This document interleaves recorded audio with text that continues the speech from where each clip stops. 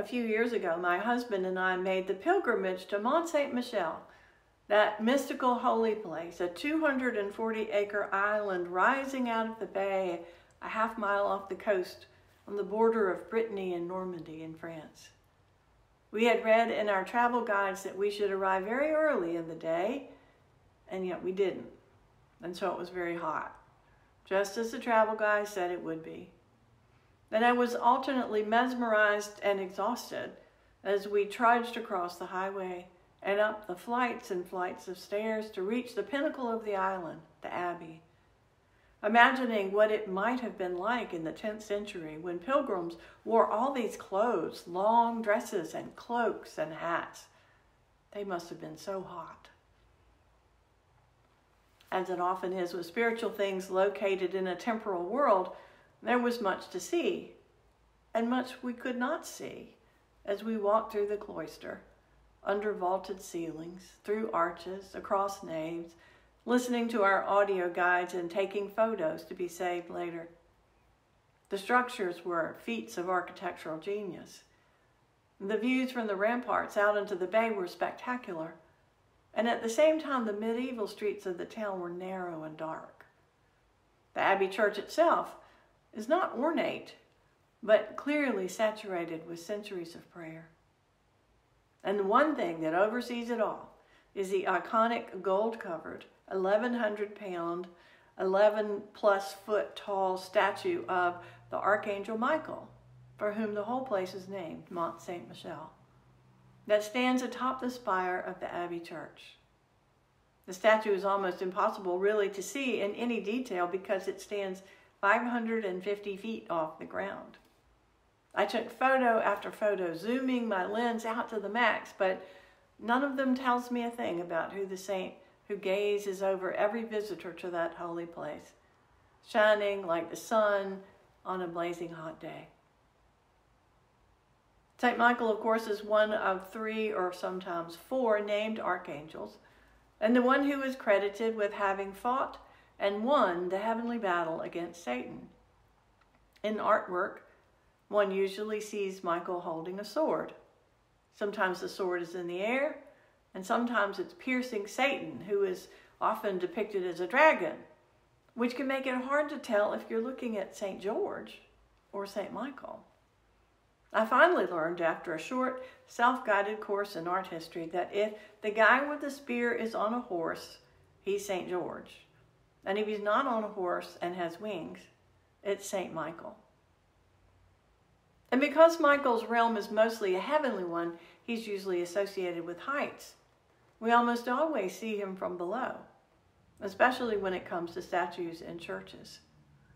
And so Michael of Mont Saint-Michel is perfectly placed up there on that spire 550 feet up, seeming to be so much closer to heaven than to earth. In the 8th century, the English-born scholar and deacon Alcuin wrote a text to be chanted in the Mass on behalf of the French king Charlemagne, Alcuin's boss, who had adopted Michael as his own personal saint and Alcuin as his personal teacher. The text, called a sequence, includes these lines: "Hear us, Michael, greatest angel. Come down a little from thy high seat, to bring us the strength of God and the lightning of his mercy." Today, as we celebrate the feast of St. Michael here at another, perhaps a little less grand church, named for the Archangel, I make the same petition: come down a little from your high seat and bring us the strength of God and the lightning of his mercy.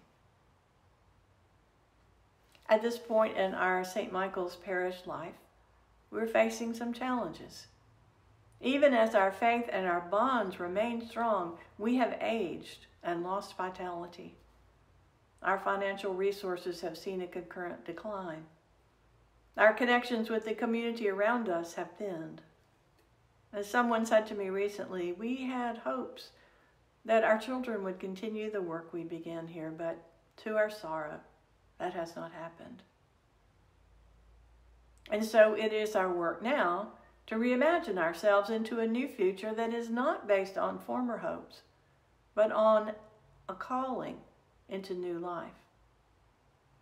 As much as we might wish for a new rector to come and fix or save us, it is not the work of a rector to fix, much less save, a parish. Jesus saves.